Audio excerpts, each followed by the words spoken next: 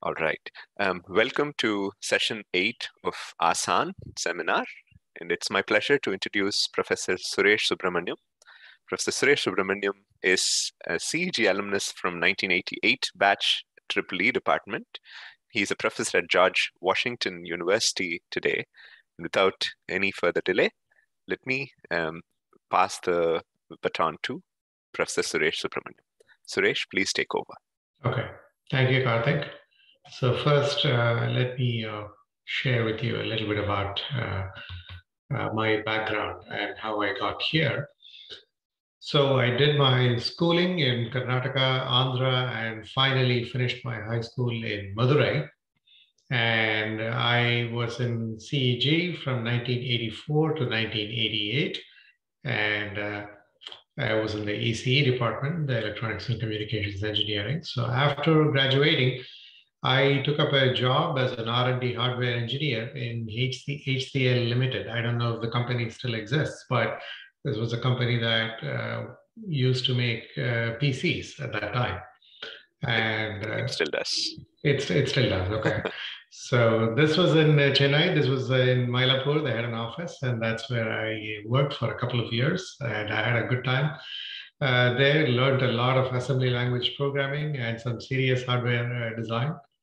And but I was missing academics, so I went back to being a student. So I enrolled in IASC as a master's student, and I spent a year there, and then a university in the US gave me a full assistantship, and so I decided to take that and go there in 1991 to Tulane University, and got my master's degree, did my master's thesis in image processing. And then after I finished that, I went to the University of Washington in Seattle to continue my PhD. First, I started in the area of image processing and computer vision. And then soon after, I changed directions. I took a class in networking, and I really enjoyed that, and decided to change directions and continue my PhD by focusing on networking. So I took about 3 years to do that, because I spent about 9 months to a year doing image processing, and then finished my PhD in 1997, summer of 1997, and joined George Washington University in Washington, D.C. as an assistant professor in September 1997. So I've been here since then, the same university. It's almost 25 years now. And these are the topics that I work on. Networking broadly, but within networking, mostly focusing on fiber optic networks, data center networks, cloud and edge networking, and Internet of Things. So some of you may be familiar with these terms. So besides my work, I'm interested in a bunch of other things. So I am an avid puzzle solver. So I solve crossword puzzles and number puzzles. I like physical activity, mainly hiking. I'm also interested in movies, cricket, tennis, and reading. So these are my interests. So this class, for the next few lectures, I'm going to be just talking about basics of networking. Now, I understand that some of you may have taken a class or will be taking a class on this subject soon. So it could be a refresher for you, for some of you. So I'm going to talk about networking. By the way, if you have questions, feel free to stop me at any time. Okay, I want this to be an informal discussion rather than a purely one-directional lecture. Okay. All right. So this part of the course is on networking. Right. So I'm going to be introducing the basics of networking, and Professor Bhuvana Krishnaswamy, who is going to follow me after 3 or 4 classes, will be talking about a specific type of network. So what is a communication network? So we usually represent a communication network as a cloud like this. Okay, we don't know what's inside this, and this is just a network that allows various devices to talk to each other. Okay, so what's inside this communication network? So it's both the equipment, the hardware and software, and the facilities that provide the basic communication service. We call that as the communication network. So this is virtually invisible to the user. We typically only see the edge device of the network. For example, a Wi-Fi access point, or how you connect to the network. We don't really see what's inside the network.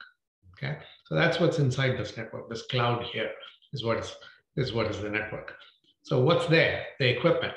So we have lots of different kinds of equipment: routers, servers, switches, multiplexers, hubs, modems. You may have heard of some of these terms, but each one of them has a specific function.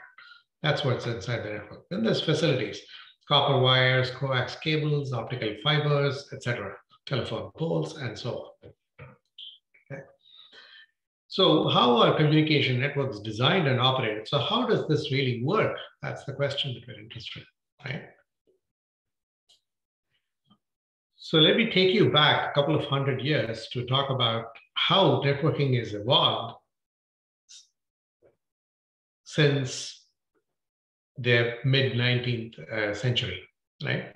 So the earliest type of networks were telegraph networks. I don't know if any of you have heard about telegraph networks, but these are networks that are used to send messages. These are electrical networks. They started as optical networks, actually, but when we say telegraph, we usually mean the electrical telegraph. So you can send electrical signals from one point to another point, and those signals can be relayed by switches that are intermediate along to the final destination.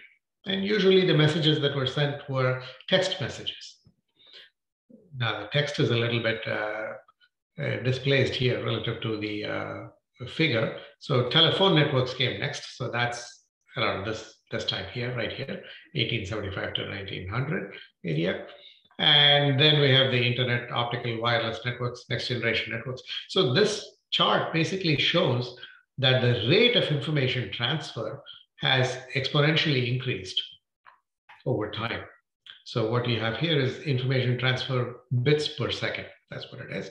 So this is, this is 100 bits per second, 10 to the 2, 10 to the 0, 10 to the 4, etc. So this is less than 100 bits per second in telegraph networks.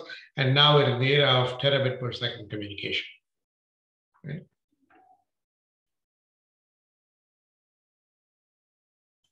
Okay, so networking is basically connecting. So let me see, I have a chat message here. Okay.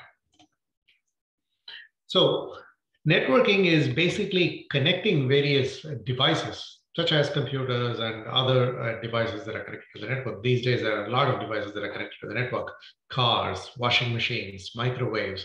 All these things are now coming with an internet connection, so they can all be connected to the network and can be accessed, controlled from anywhere, any other device that's also connected to the network, right? So the number of devices has exploded.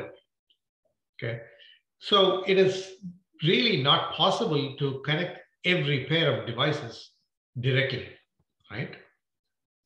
How many dedicated transmission lines or how many links would be needed for connecting end users? So if you have a total of, let's say, 4 users, okay, this figure shows there are 5 users, right?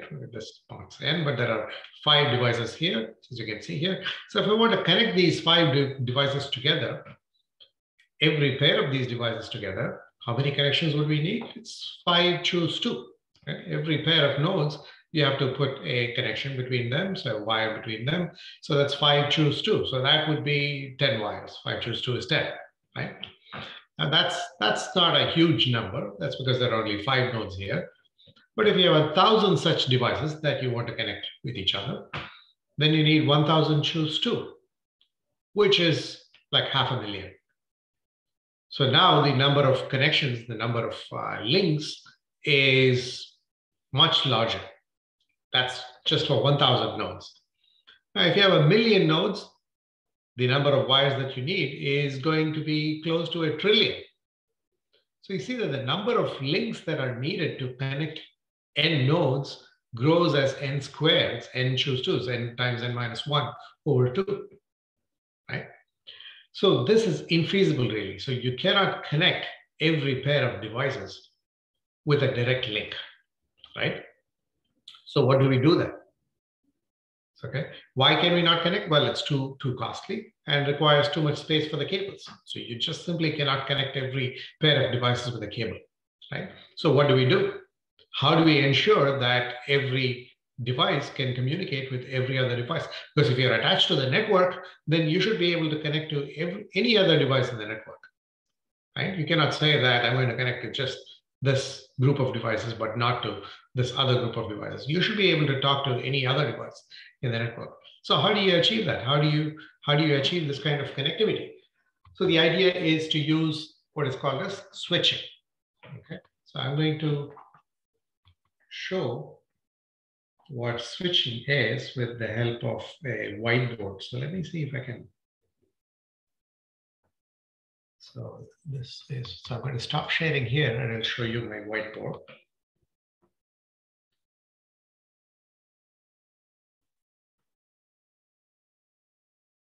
Can you all see my whiteboard? Yes. Okay, great. So we've accepted that we cannot have a link between every pair of nodes, right? So still, how do we enable communication between all nodes?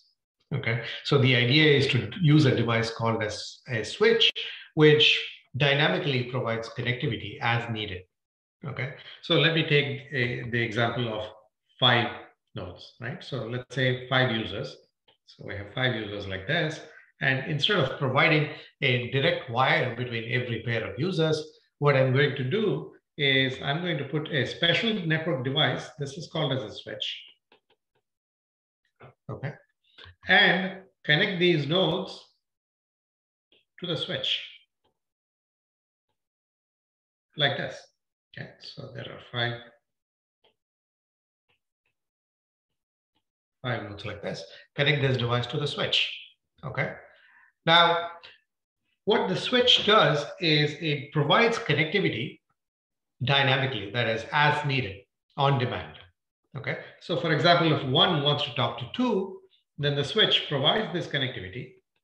So this is a dashed line right there, which means that this is not a permanent connection. This connection is provided for as long as 1 needs to talk to 2. Node 1 needs to talk to node 2. Okay.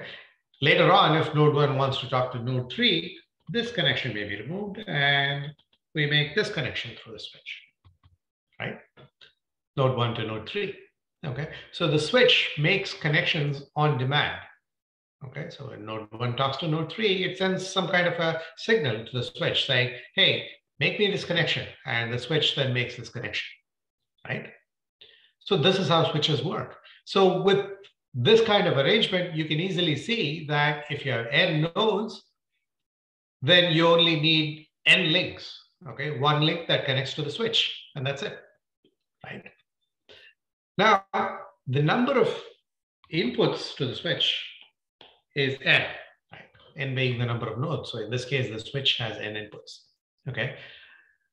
So what we have done now by putting the switch is that we have reduced the number of links in the network from n squared, approximately n squared, to n. But now you have put all the complexity inside the switch. As n grows, the number of inputs to the switch increases, right? So now the switch becomes very complex. So if n is 1,000,000, if there are 1,000,000 nodes, then your switch is going to have to switch between among 1,000,000 users, right? 1,000,000 different input ports. Okay, so that becomes an issue. And where do you locate the switch? Imagine if you have a switch that is going to connect all the users in a country, on your country's network. Where would you place the switch? So do you run cables from every device to that switch, in presumably located in the center of the country or something like that? So that's impossible, right? So what do we do then? So here's the idea. So the idea is not to use just a single switch, but to use multiple switches. So for example, I have multiple switches. So a switch is not connected just to users, but also to other switches. and maybe you have other nodes here. Okay, so this is the idea. So this way, even if you have small size switches, you can connect them together, okay, and build a bigger network. So let's call this node number 1. Let's call this node number 10 here. So if node number 1 wants to talk to node number 10, wants to be connected to node number 10, there are many ways through this network. So now this is a network, right? Because you have lots of different switches, lots of different nodes. So there are many paths through this network. For example, this could be a path. Okay.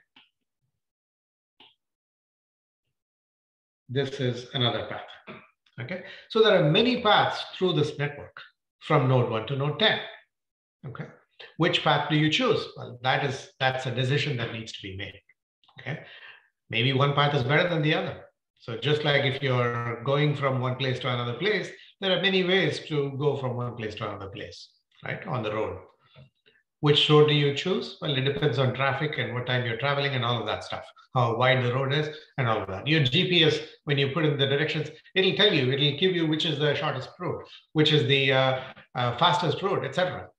Right? So just like that, in a network, there could be a shortest road, there could be a fastest road, and all of that stuff, right? So do you take the red path or the green path or maybe the yellow path, like this, okay? So that is going to be decided by some kind of an algorithm that decides which is the best path to choose. And once that path is chosen, these switches must be told that you have to make a connection. Let's say we choose the yellow path. Yeah.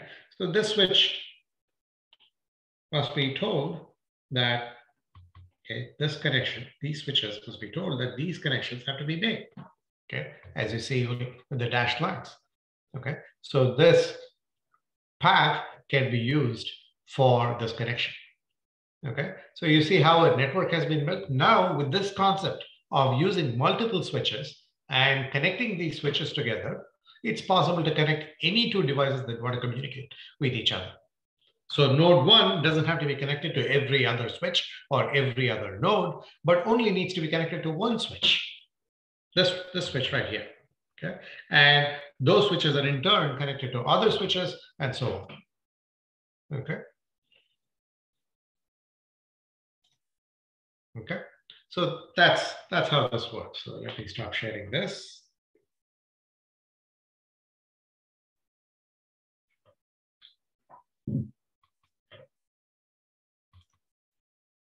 And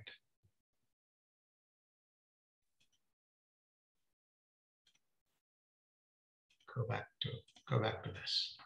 Okay. All right. So now you understand what switching does, right? So switching is basically by using small sized switches which are able to provide connectivity on demand, that is as required, you can build a large network and you can realize connectivity among thousands, millions of devices, millions of nodes, right? Okay. Let me walk you through this evolution of networking. Okay, so I mentioned telegraph networks already, right? So telegraph networks, they use digital transmission. Right? These were 200 years ago, but they used digital transmission at that time. Okay, in the sense that there were two kinds of symbols that were transmitted. You're all familiar with the Morse code, right?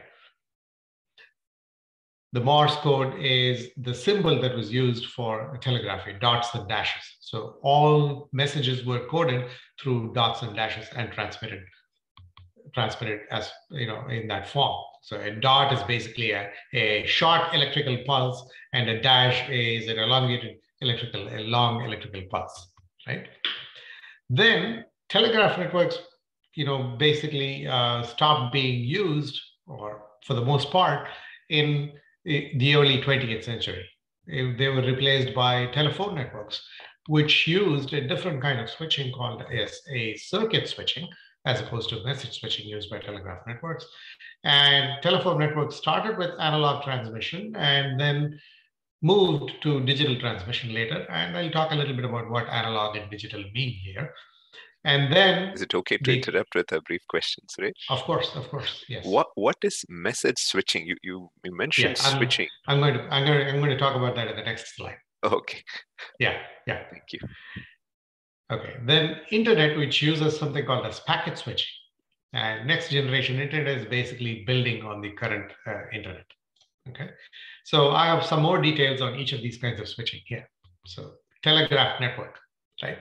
Now, what is the point of learning about something that is extinct? Well, the thing is, it introduced some features that we still use in today's networks, right? So one of the features that it introduced was message switching, which is right here. Okay. First, as I mentioned, it's digital transmission, text messages. This was a network that is used to simply transmit text messages, right? Now, you may not have actually used any telegraph network, but I have. I've actually seen a telegraph station in person. These used to be in post offices in India. So I've gone to the post office and actually did a tour of a telegraph station. Okay, so you can send a telegram, for example, urgent messages, father sick, something like that, because we didn't have telephones at that time, right? So this was the type of message that is sent, and you give this to the post office. The post office would then convert that text message into dots and dashes, and then use the telegraph network to transmit these messages. Okay. Forget about this multiplexing part. That's I'm not going to talk about that here. But message switching. So what does that mean? So messages contain source and destination addresses. So when you take your message, like a father sick, for example, right? You give it to the post office. The post office is going to convert that to a message consisting of dots and dashes, okay? Because that was what can be transmitted over the telegraph network. Okay. There is also a destination telegraph station. So this message is eventually transmitted to a destination station, which is going to print out the text message. It's going to convert the dots and dashes to the text message. And then somebody is going to physically take that received telegram message and deliver it to the recipient, to maybe your siblings or somebody like that, right? So these messages contain not just the message itself, not just the message that the user wants to transmit, but also source and the destination address of the telegraph stations. Okay, and the way the messages are transmitted are: the source station would transmit the message to, let's say, an intermediate station, because there is no direct link to the destination station. So as you can see in this figure right here. So here's the source that is transmitting the message to intermediate switch. So the intermediate switch basically recovers the entire message and then retransmits it. Okay, it retransmits it. So this is just like this messengers, right? So you send a message, you carry a message up to the next messenger, relay that message, and the next messenger will then take it and deliver it to the next messenger, and so on. Okay, so this is how messages are transmitted from one place to another place, right? This is how it used to be. Before the electrical communication, people used to carry these messages from one place to another place, right? So you transmit it, you carry it for some distance, some other person will carry it for some other distance, and so on, until it eventually reaches the destination. So that's kind of the idea here. So messages are forwarded hop by hop, one by one, over each of these links along the way to the final destination. And these are really switches. So initially this was all manual, and eventually they all got automated. So these became automated switches. So based on the addresses, they were programmed, and they would automatically forward the message from one place to another place. So this is what is called as message switching. So as a follow-on question, I'm just trying to learn here.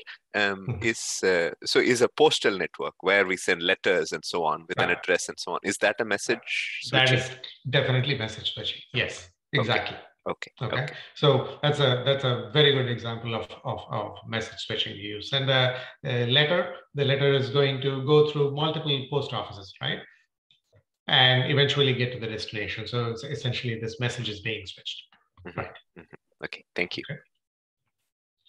Okay, so that's the telegraph network. Now, this was replaced by the telephone network, which of course is still being used today, right? So there was a special network that was built just for carrying voice signals. This is the telephone network, okay? This started in the mid 20th century, and initially it was analog. And in the US, it started being converted to a digital network in the 1960s. So right now it's a digital network. Okay, most of the telephone network is a digital network. Your phone may still be, your telephone instrument is still an analog instrument, but it's converted to digital form as soon as it goes to that first switch. Okay. And it uses the concept of time division multiplexing. This is basically combining multiple telephone calls onto a single link. Okay. So this is a method of combining multiple telephone calls into a single link. But the biggest difference between the telephone network and the telegraph network was in the way messages are switched. Okay, so in the case of the telegraph network, a message is received by that first switch, recovered completely, and then retransmitted onto the next switch, and the same process is repeated. So that's called as message switching, right? It's also, this technique is called a store and forward. So messages are received, they are stored, and then they're going to be forwarded to the next one, right? So the kind of switching that is used in the telephone network is very different. It's called a circuit switching. So what happens in a telephone network when you dial a number, right? So you're picking up the phone, you're dialing a number. So when you dial the digits of the number, immediately the network goes into action. It interprets these numbers that you're dialing. So it knows what number you're calling. The network also knows where that number is located. Okay. So what switches need to be activated for connecting the source to the destination, right? And this connection is made before you can actually speak on the phone.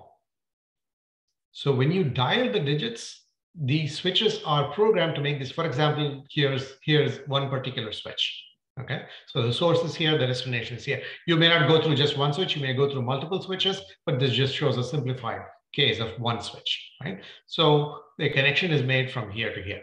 This connection used to be made manually. So if you saw some old movies, you might have seen people, plugging cards into a big board, right? So these connections, those are manual operators. They would physically make those connections, okay, as requested. But now it's all completely automated. When you dial those digits, these connections are made inside the switch. It happens very quickly. So, you don't notice it. It happens in milliseconds. So you don't really notice it. So when you dial, as soon as you finish dialing, you're connected and you're talking, right? But in that very short time period, this is what happens. All these switches are programmed, and connection from the source to the destination, physical connection from the source to the destination is made.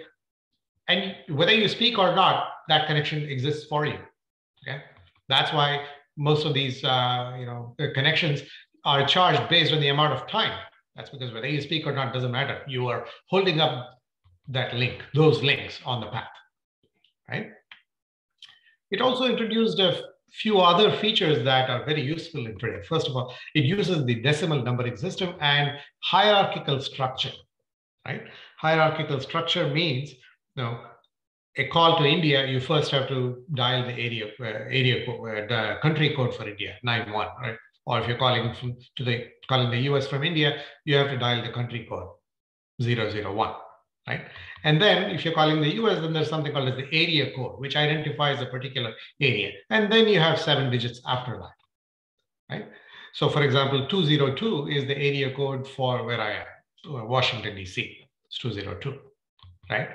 So this allows the switches to identify that it just needs to look at the 202 and say, okay, this call needs to be switched towards Washington, DC.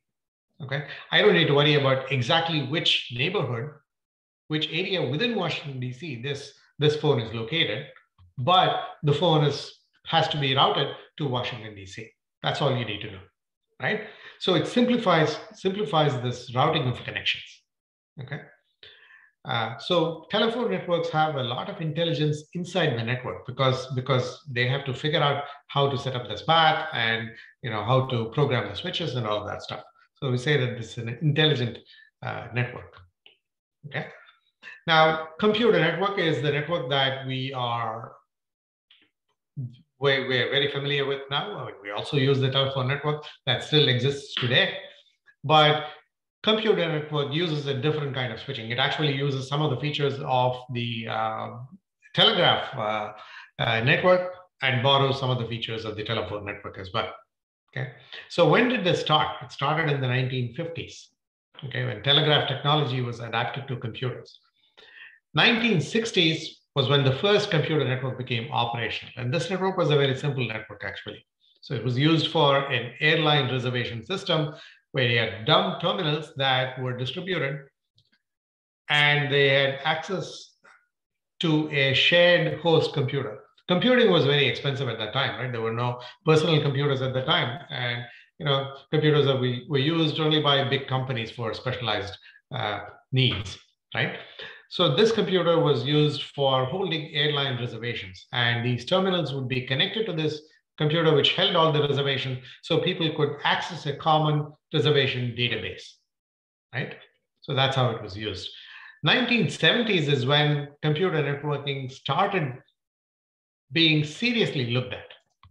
The computers were directly connected to each other.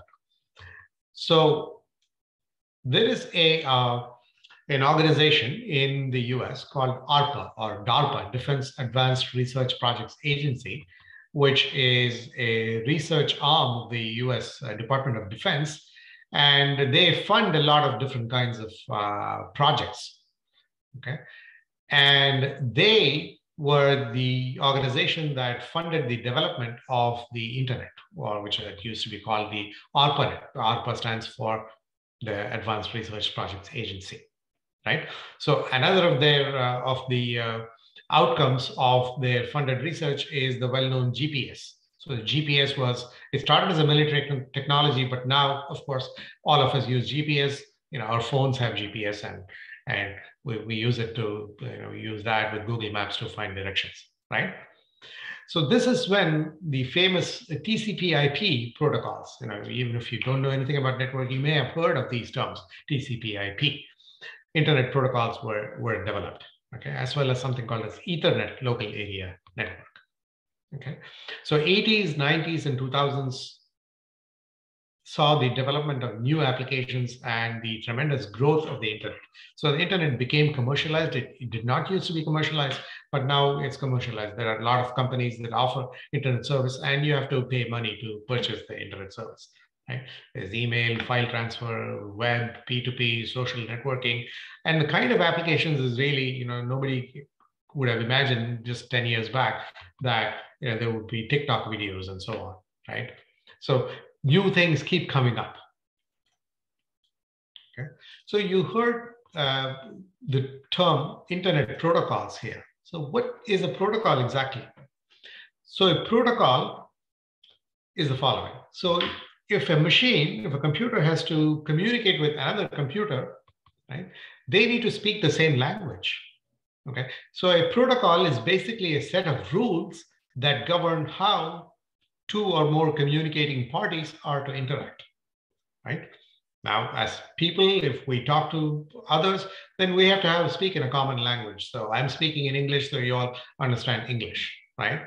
Now, if I speak in Russian, probably you're not going to understand that because you most likely do not know Russian, right? So that doesn't work. So you have to speak the common language. So basically, these protocols are essentially a set of rules that say, okay, here's the common language that these use. So Internet Protocol, Transmission Control Protocol, or TCP, you're familiar with HTTP. And email uses a protocol called a Simple Mail Transfer Protocol, or SMTP. So there are a lot of these different kinds of protocols for different purposes that are used in the internet, right? Okay, so let's get into a little bit more in depth about how networking actually happens. Okay, so there are switches and you're connecting and all of that, but how does it really work? How do I send a message from one place to another place? Okay, this is a very complex process. Okay, so what we did was we took that complex process and broke it up into smaller tasks or smaller pieces. And these pieces are called as layers, or these tasks are called as layers. just like if you write, all of you have done some programming at some point of time, I suppose, right? So if you want to write a large program, okay, you don't write the entire program as a single piece, the main function, and then everything in that main function. You might have various smaller functions, which you will call within your main function, right? So that's kind of the idea here. So the layers are basically like these smaller functions that can be put together to create a bigger, to accomplish a bigger task, okay? So layering simplifies design, implementation, and testing. Okay, layers are somewhat different from the functions analogy that I gave you, because a function really can be called from any other function, typically. But a layer suggests that there is some kind of an order here, inner layer, outer layer, etc. It seems like some kind of an order there. That's exactly what it is. So the layers are here, layer 1, then layer 2 on top of that, layer 3 on top of that, layer 4 on top of that, etc. Okay. What does this mean on top of that? It means that a layer can be invoked only by the layer immediately above it. So there is only one other layer that can call the layer below. Okay.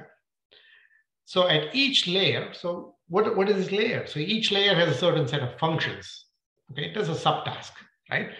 And these tasks are implemented by protocols. So there's a certain set of functions that each layer performs, and there might be a protocol that accomplishes a certain set of functions at that layer. Another protocol might accomplish a certain other set of functions, or maybe in a slightly different way. So there are a lot of protocols that are available at each layer. And a protocol makes calls, like I said, it's function calls for services from the layer below. That's the only thing that is allowed. You cannot just go and call some other layer. You have to call only the layer below you. But this layering provides flexibility in modifying and evolving protocols and services without having to change the layers below. So if you want to change something, you can play with just one of the layers, keep everything else the same. So this accelerates innovation. Okay, because if you had just the whole thing is in a single layer, then you make a change, then the whole thing might change. Right? So layering is basically like a function. So just like in a large program, if you want to change a particular function, then you only have to change that particular function. You don't have to mess with the other functions or the main function. Right? Whereas if you don't have this, if you have like one big jumble program, then you might have to make changes in lots of places if you want to change, add some functionality, some new functionality to your program, right? How are we doing on time? 50 minutes, right? Oh. Correct. We still have 20 minutes. Suresh, actually 50 minutes. So 5 for setup and 5 for wind up. So we have the whole hour actually. Oh, we have the whole hour. Okay, all right. We have 20 more minutes. Okay, are there any questions so far? I'm going to pause for a few seconds here to see if there are any questions so far.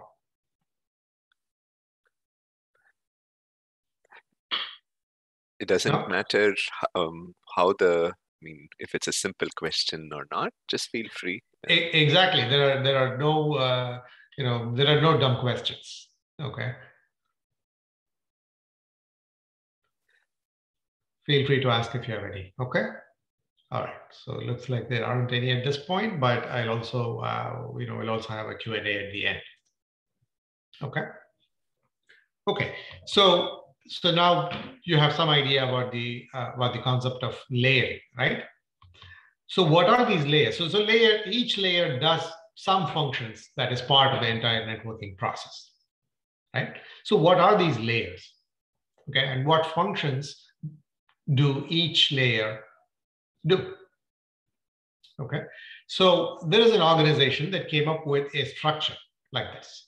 It says, okay, we're going to break down the whole process into 7 layers.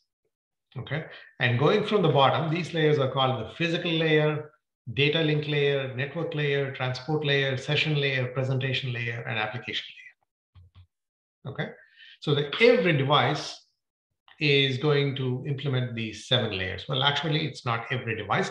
Every host, that is every computer that is going to be, host means a computer or an end device that attaches to the network. Okay, so every host is going to implement these 7 layers.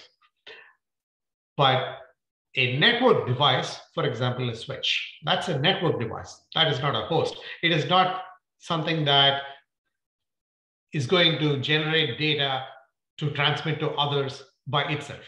A switch is used to connect 2 hosts, right? Or to connect to other switches.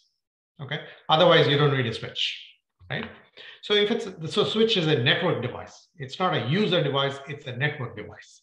Okay. So if it's a switch, it has these 3 layers: physical layer, data link layer, and network layer. Okay. So this is their organization. So what do each of these layers do? Okay. What functions do they do? So let's break it down a little bit. So what does the physical layer do? Let's start from the bottom. What does the physical layer do? Okay. The physical layer, the responsibility of the physical layer is to transfer bits across a direct link. Okay. So let me go back to the slide here. So let's say this is a host or a computer. Okay. This on the left-hand side, and this is a switch. So the computer is going to send a message to the switch. Okay. By the way, computers use a variant of message switching, which is used by the telegraph networks. It uses a variant of a message switching called as packet switching. And a packet is basically like a message, but with a limit on the size of the message. Okay. Now, computers can generate messages which are very long. For example, you want to transmit a file. The file could be several megabytes. Right? That's a very long message. So, and transmitting long messages was an issue, because if you transmit a long message, one of the things that might happen when you transmit something, when you transmit data, is there could be errors in the data, right? You're transmitting these bits, and some bits could get flipped because of noise in the system.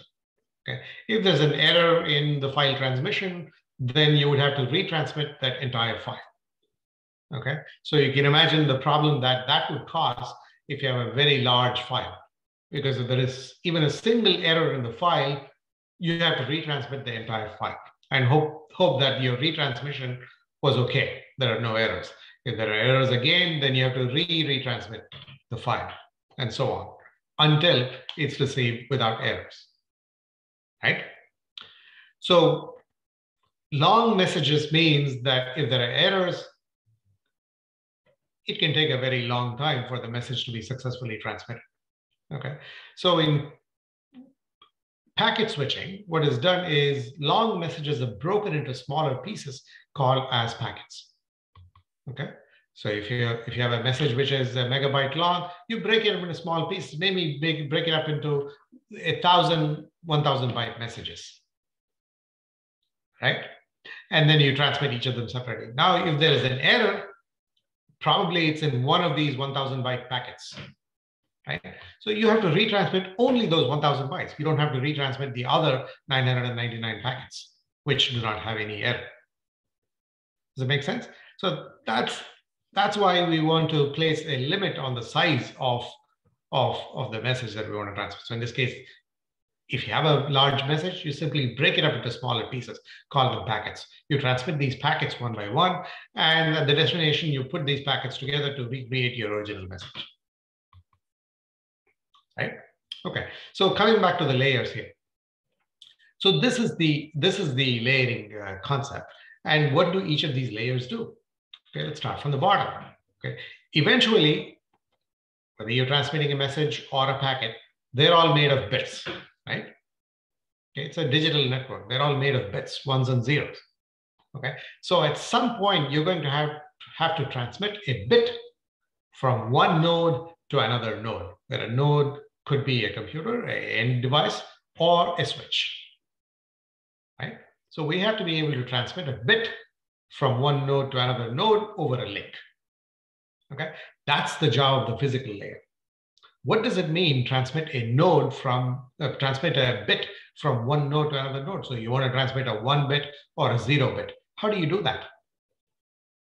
Obviously, you cannot transmit the number 1 directly, right? Because the communication is, it's it's an electrical communication medium or an optical communication medium, right? We have either an optical fiber or a copper cable or a wireless channel between these two nodes, right? So you have to transmit this in the form of electromagnetic signals, right?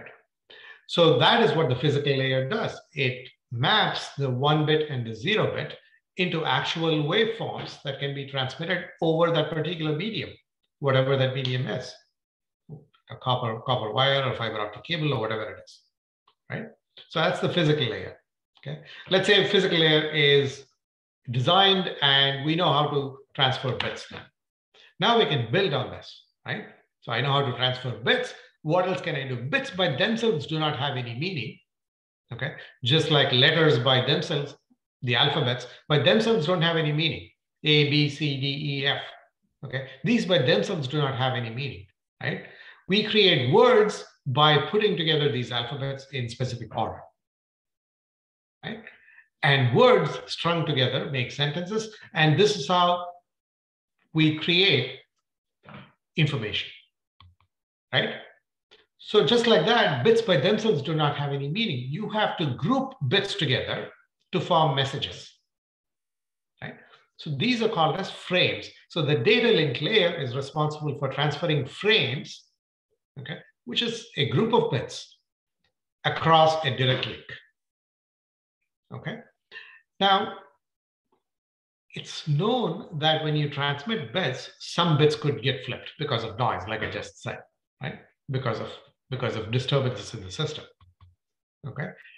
And in some cases, that may be okay. You can live with some errors, but in some cases, it's not okay. You cannot live with errors, right? For example, if you send an email, you expect that the email is going to be delivered without any errors. So you don't expect that sometimes the A is going to be changed to a B, right?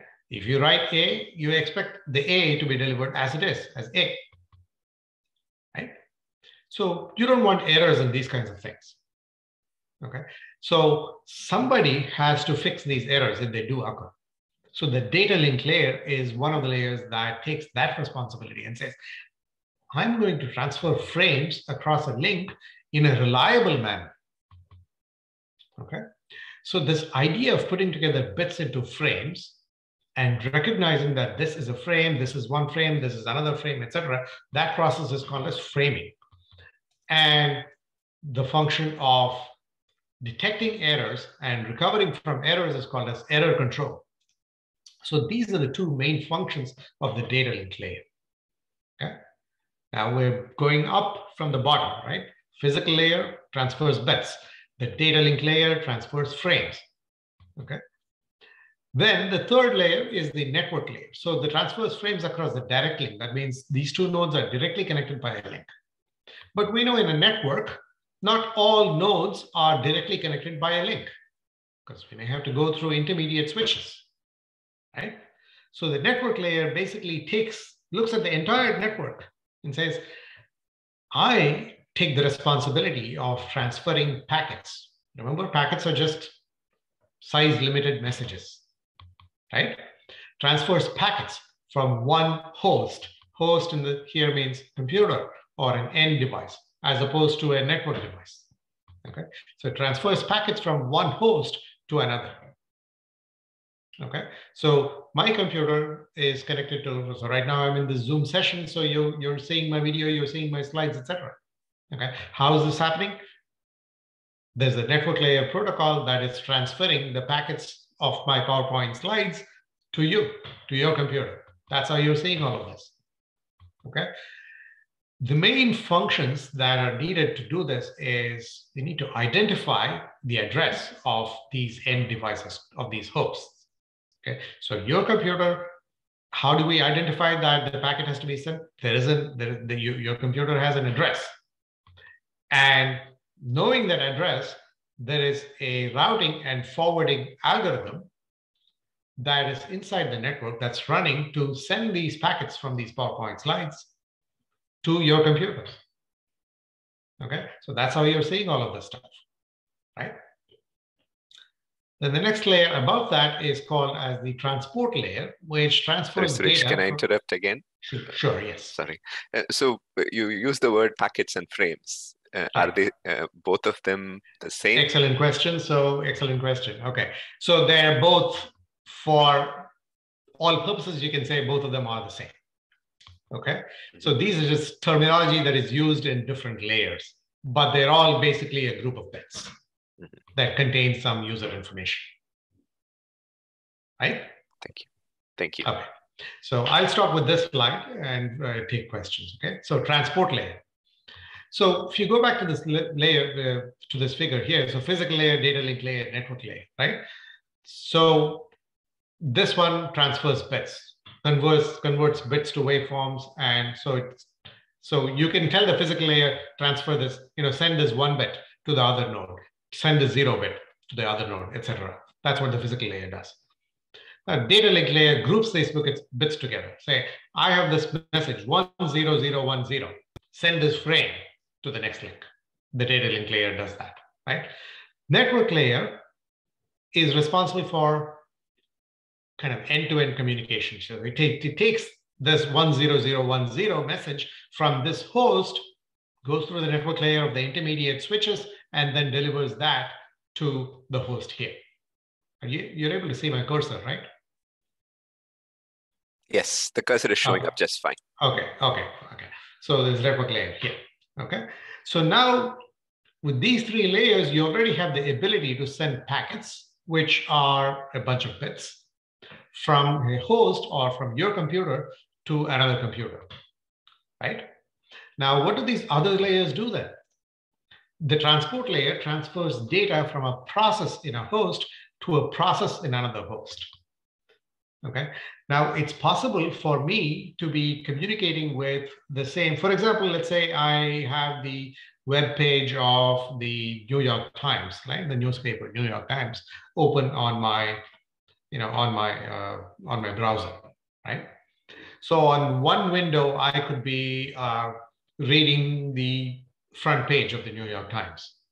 On another browser window, I could be looking at some sports page, let's say. Okay. On a third window, I could be solving a crossword puzzle or whatever it is, right?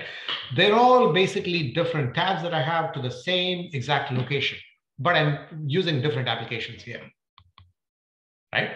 Now, I need to make sure that when I get a response from the New York Times server, the response goes to the appropriate application that I have open in these 3 tabs, right? They shouldn't be mixed up.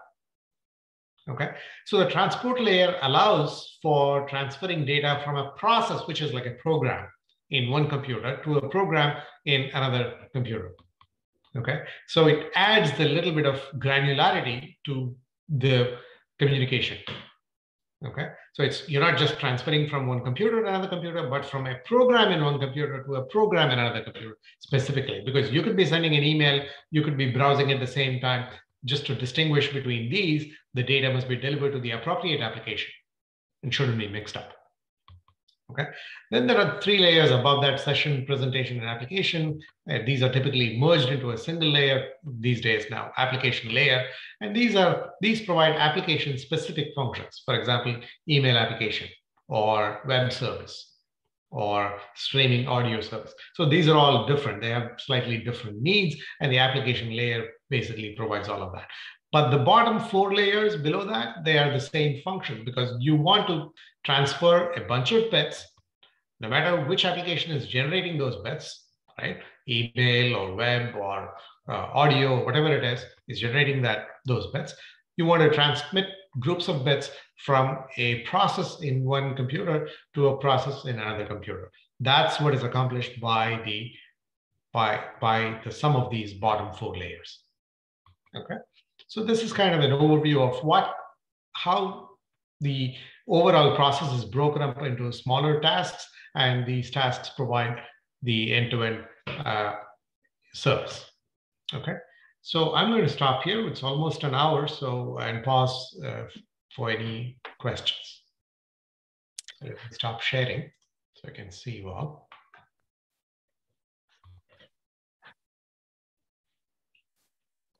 Any questions? Thank you, Suresh. Actually, I mean, if it's all right, we have a few minutes.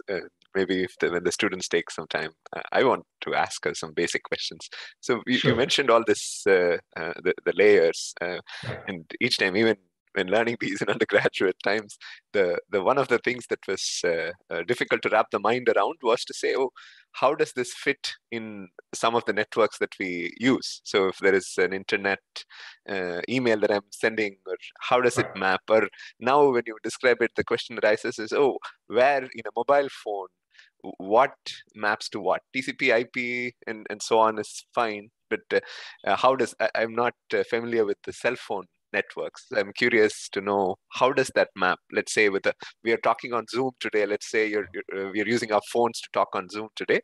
What are Right. those layers, and how do they map onto my cell phone? Okay, so good question. So let me take the cell phone application, which is an email application, for example, right? Okay, so email application, all of the things that pertain to what the email does, the formulation of the messages, converting into a message, that is all done by your SMTP, right? The email protocol, the application layer protocol for email, right? Okay, then. So let me go back to this. So let me share the screen again for 1 second. What happened to my?